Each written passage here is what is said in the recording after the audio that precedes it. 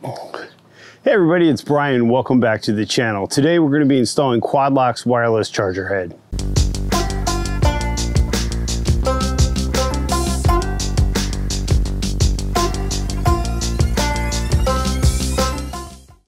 Hey guys, so if you're new here, please consider subscribing and giving this a thumbs up and hitting that notification bell. It really helps my channel grow and really helps me provide better content and allow me to know what the kind of content that you're enjoying so I can produce more of it. Full disclosure, Quadlock sent me this wireless charging head for review.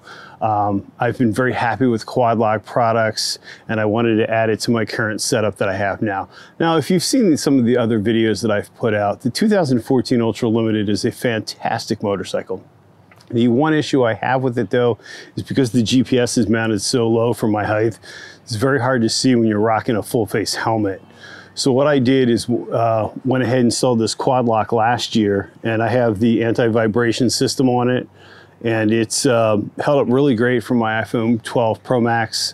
Does really well on the road. It stabilizes enough that you can see it, but it doesn't send those vibrations into the camera to screw up the camera on your phone or anything like that.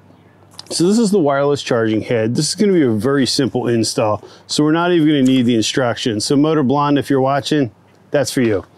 So this is the wireless charging head. Maybe this video is going to be a little bit longer because I can't get out of the box. So this is the wireless charging head. That's going to go ahead and replace this head here. So to mount your phone on it, you simply push down and it pops out a little bit. I'll show you that a little bit further. It also comes with a USB cable, and this is a USB-A to USB-C. You can use this depending on what sort of mounting adapter you have on your bike. This is the setup that they include. Now, what I went ahead and did was I purchased this, which is a USB-C fast charger from Verizon. This is going to give me USB-C with a power outlet. Since I have a power outlet on the Ultra, it's going to make it really simple for the bike to charge. I'm sorry, for the phone to charge, because you don't have to worry about any sort of connectors. It just plugs in and I'm good to go. So it's going to make it a little bit more streamlined. So let's go ahead and get this installed. This is going to be really simple. All we're going to do is take the included Allen key, spin this off. Probably be best to cover your tank in case you have the oopsies like I tend to have, but we'll just be real careful. We're going to pull this off. As you can see, super simple. I'm going to set that aside. Now we're going to we're going to add the wireless charger. We're going to put the charging dot on the bottom so we can tell it has power, and that then puts the port up top. It's going to make it a little bit easier to run. I'm just going to go ahead and lock this down. Drop in our Allen key. And it's really going to be that simple.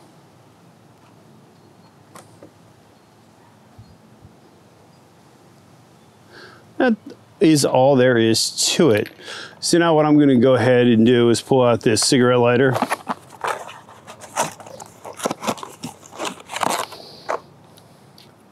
It's going to have the red adapter here. Obviously, they're all going to be a little different. Just going to slide this in the back. Push that in so we have power. Like I said, depending on your bike setup, you might want to do this a little bit differently, but since I had the cigarette lighter, I'm just going to use this. We're going to drop this behind the bars. Plug this into the bike, and we're all set. We're going to turn on the bike. You're going to see that this has flashing power indicating it's working. Then all I need to do is take my phone out. What I do and I find easier is if you pull in the back here, it makes it a little bit easier to mount your phone. Pull it back, pop that in. As you can see, we're charging. So now we have wireless charging. Really like this because if you stop somewhere, you do this, you're off the bike and you're gone. Makes it really simple and convenient. There's no having to have a cable run in to put into the bike itself to apply charging or anything like that, or having a charging cable having separate. It just holds, very simple. So you're just grabbing it, popping it on when you're ready to ride. You can throw it in landscape position. So it is here, which is the position I run for my GPS. Makes it really effective. The thing that I like most about this is it brings the modern technology of live maps and all the other GPS function to from your phone to your bike. I also can then use my voice to speech, or I'm sorry, voice to command, whatever they call this button here.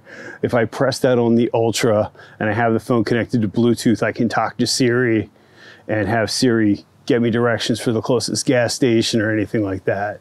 So I've been very happy with the quad lock system. I ran it last year. I've added this wireless charging this year. I will recommend the anti-vibration mount. It's huge if you're running the newer iPhones. Why risk your phone, especially if you're gonna be leaving this on for a long trip? Again, can't say enough about quad lock. I'm really happy with them. I also have the rain pouch. Even though this is a waterproof phone, I could put the pouch on top of it to cover it. They also make a little finger lanyard that you can put so you have like a pop so you can hold your phone if you're walking. They have tripod accessories. They make a great lineup of products. Really simple solution to bring your 2014 Harley Davidson into the modern age so you can run Waze, Apple Maps, Google Maps, the Harley app, anything you want so you're not going to get lost out on the road.